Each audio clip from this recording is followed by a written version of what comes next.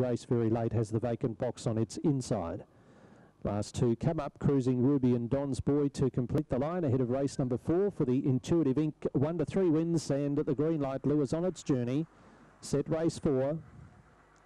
Ready.